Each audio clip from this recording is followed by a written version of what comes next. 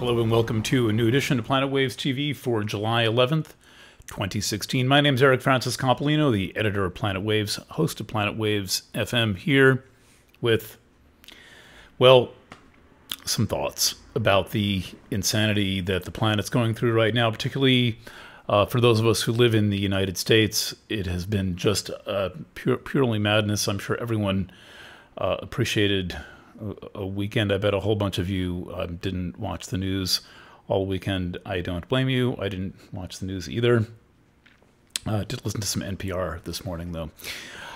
So I talked last week about the Sibley chart of the United States. Talked about that as well in the most recent Planet Waves FM. If you're curious about what's going on in the United States, I do suggest that you check those out. But I have just a little more to say, and the thing to remember is this is not what we see happening can be identified in the astrology. The violence can be, the sense of confrontation, the instability can be, but ultimately what's going on is a human thing. And the astrology, if anything, merely describes it and gives us some clues to our environment rather than, like kind of laying bare what the whole thing is. Ultimately, we all have to ask ourselves what's going on and, in a sense, establish a relationship to our surroundings,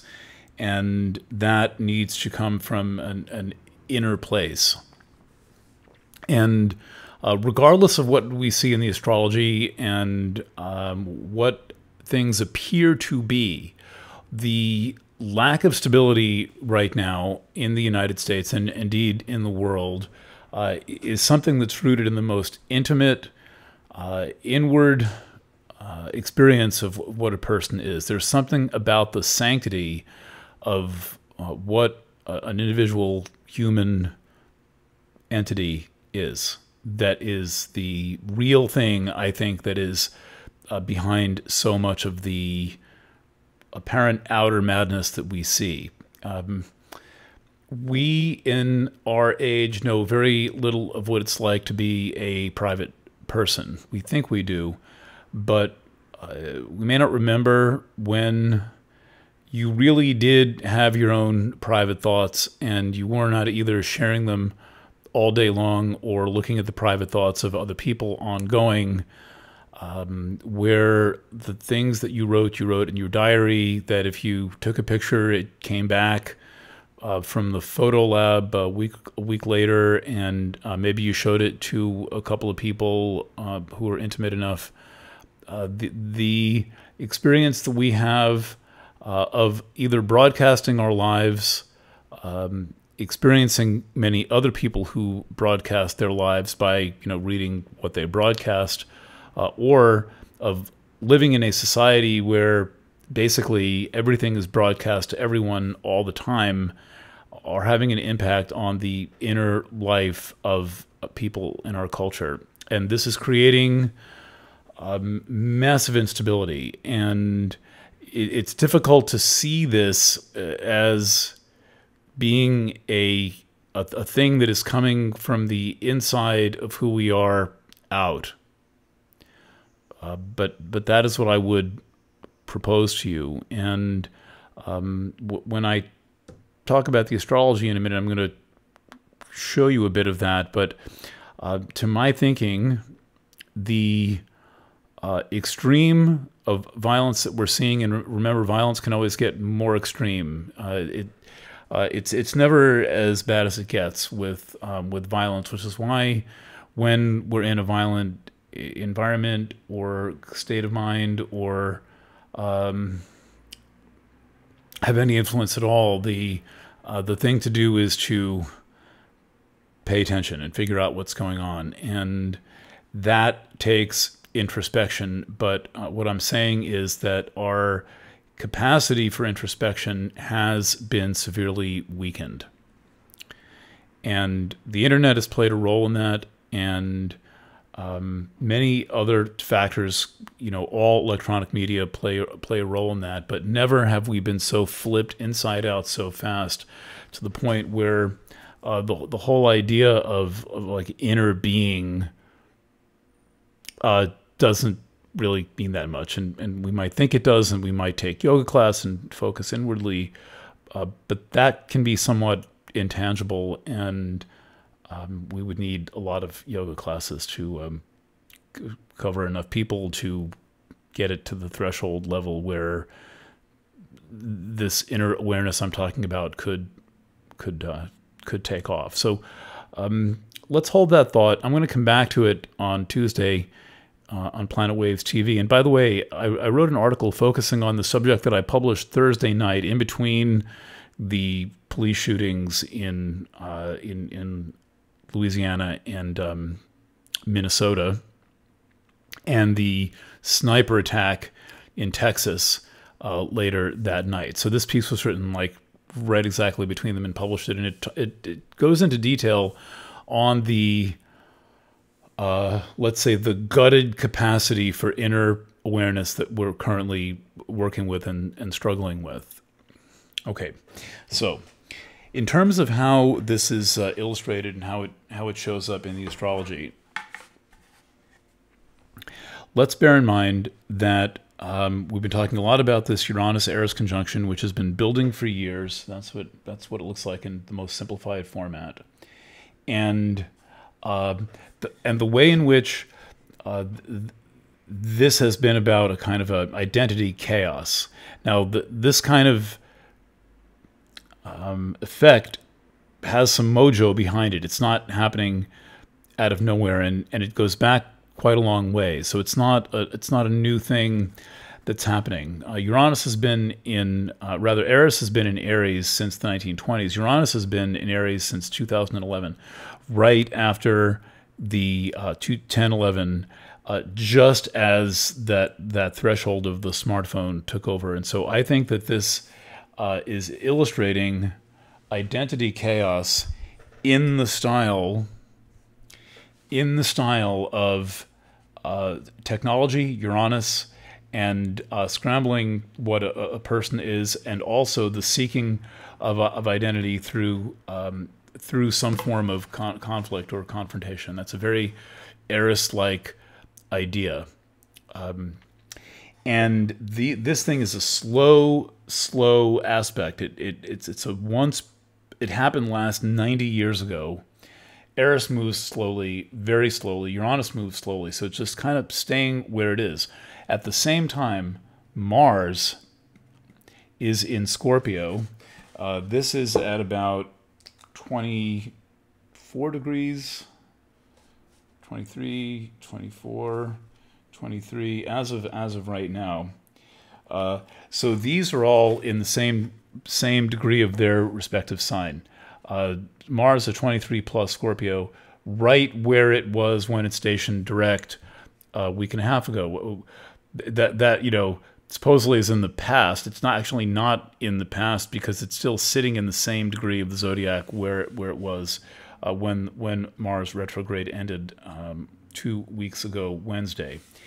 And Uranus and Eris, of course, they don't move very much at all.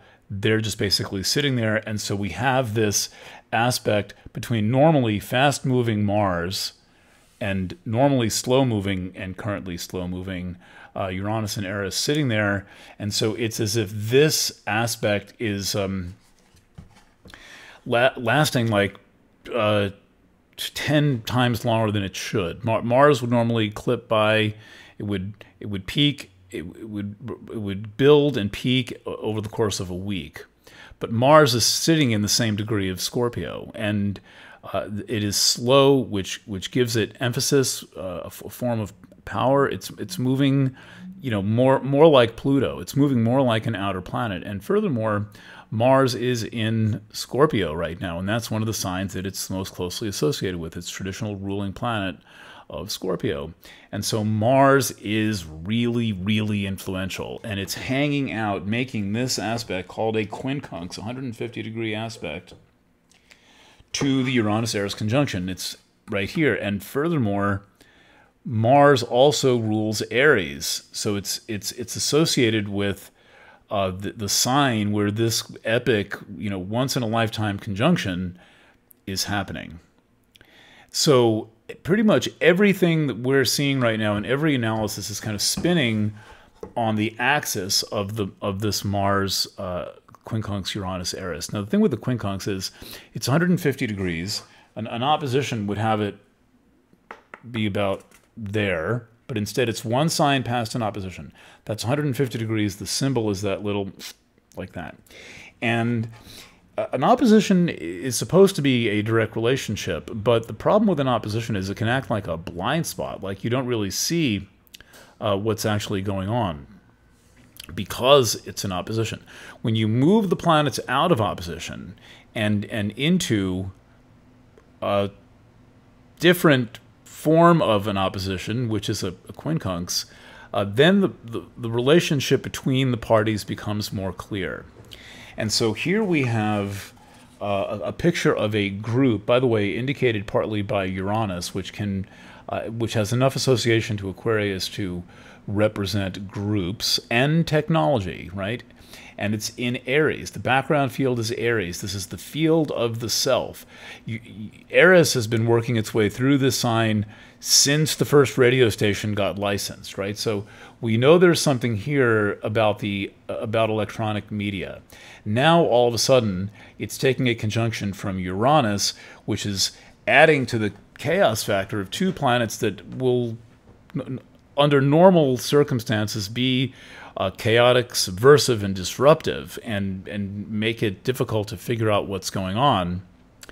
And they're acting together, they're acting on Aries, and then they're being acted on by Mars. And so it's almost as if Mars got kicked out of Aries, and it's hanging out up in Scorpio, where now it's sort of like been cast out of its own home, and it's finding itself in a new home, not quite as familiar, not quite as ordinary as Aries, right? Scorpio brings in some really deep material. Scorpio makes it necessary to go within. Aries, not so. Aries can live in the external world all the time. It can be very driven by externals and lack introspection. Scorpio has no choice but to have introspection. And so the implication here is that this relationship is about the relationship of the self, Mars in Scorpio, to this kind of group, or what you might more accurately call mass consciousness. It's not, I've been calling it groups in my writing, but the reality is that completely undifferentiated, unindividuated bunches of folks are a mass, not a group. The difference is the difference between a committee where everyone has a role and the crowd in a baseball stadium where the entire crowd is just sitting there and no one really has a role except to get up and cheer when everyone else does. And to any extent there might be individualism, you'll get your hot dog your way, but that has nothing to do with the game that's going on the field. Okay, so we see these two things here acting on one another, and it's a lot of tension between individuals and groups. And so we saw that, for example, in someone taking the law into his own hands and becoming a kind of a vigilante sniper last week to get retribution for what was being done to his group, black people. And so there is a lot of violent confrontation between individuals and groups, and to some extent between groups. Now we're seeing this, and there's more to get into here. For example, the way blacks and Latinos are handled in the news. But in any event, think of this as individuals attempting to claim back their identity. And that's all of us. That is all of us in this environment. Now let's look at a little more complex chart. Same time in this chart. You can see the setup here of Mars and the Uranus-Eris conjunction. This is in Aries. This is in Scorpio, right near Sag, but it's still in Scorpio. But now not only is there just this one aspect, but Mars is about to make a trine to Chiron, and Mercury is about to make a trine to, in fact, it is making a trine to Mars and about to make a trine to Chiron. And then all of this is also being fed by this power source down here. So there's a number of ways in which the energy is running, but for the most part, energy is flowing from this into all three of these points, and then there's a kind of a circuit among these 3 points. And this is, first of all, cautionary.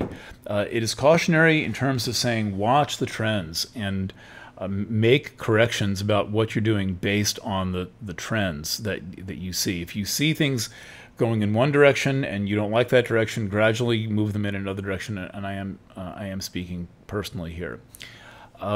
The fact of this much water in the chart, and there's many other factors involved in water signs, is first of all a reminder that this is on the level of feelings. This is on the level of, again, water really is as close as we get in astrology to something that is genuinely about inner awareness. It may be the most inwardly aware of the elements. It is considered the pool of the emotions whenever you see it in the tarot.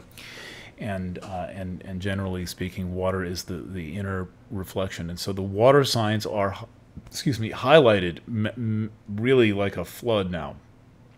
There's so much in Pisces, including Nessus, Neptune, the South Node, Boris Cece, and Chiron all are in Pisces right now, in addition to the one planet I just put in, Chiron. And so this is saying watch your feelings. The thing, really observe, the one thing to keep in mind, I think, as American society goes through these spasms, basically, is that there are many factors involved, and that you are having your own experience that is different from the experience of other people. And so if in any way you're seeking individuality, the one place to start might be to tune into your personal experience as it differs from anyone else or any group. You have no need to even compare, so we can skip the as it differs, and you feel how you feel. What you do with how you feel is another question entirely. But I think the fearful, shocking aspect of all of this seemingly uncontrollable stuff going on, that a good few people are saying with good reason that they don't like the way that this is going, and from a much wider cultural standpoint, is to pay attention inwardly and address your own fear. The internet's not really going to be a good place to do that. One-on-one, face-to-face conversations where you can let your fear speak. The problem with fear is we tend to suppress it and deny it a voice, or let it take charge of the cockpit and let it run away with us. And I'm suggesting that you let your fear speak, that you spend as much time with your notebook as you can, and that you do the things that bring you inward into yourself, whatever your art is, whether it is going to nature, whether it is hanging out with someone or a couple of people that you like. You might find it to be really therapeutic to clean your kitchen, clean out your fridge, go shopping, and make a meal for yourself or for yourself and some friends. The reason I say that is because there's so much emphasis right now on the sign Cancer. Mercury is still there, and what else is going on here?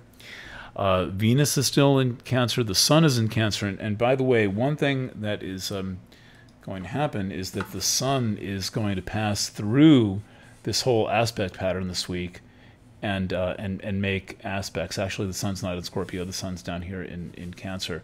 But the Sun is going to enter this whole arrangement this week and raise the temperature. And I would say that taking care of yourself and your brood is the thing called for. This is not a time for heroic action. It's a time to be aware. It's a time to feel, a time to notice, and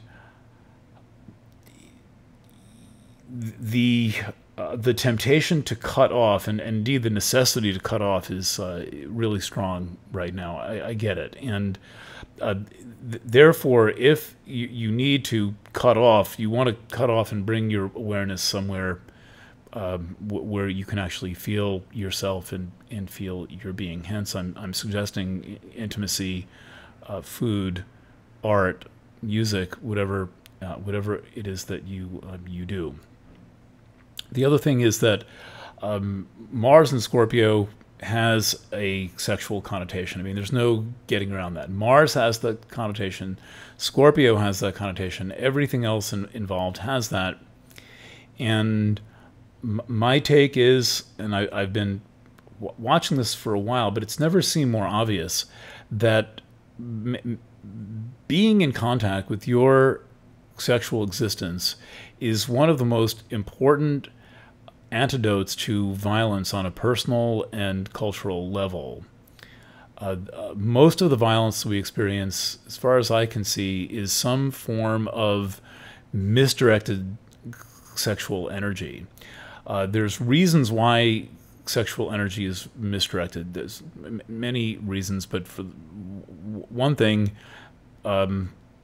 we've been forbidden to even talk about the ways to express sexual energy in healthy, wholesome ways. So we don't really see many models for that, and we can't really have the conversation. And but what I can tell you is that focusing inwardly will also include, for perhaps you, focusing on your sexual being, not your identity, your actual feelings, and wherever they lead you, whether they lead you to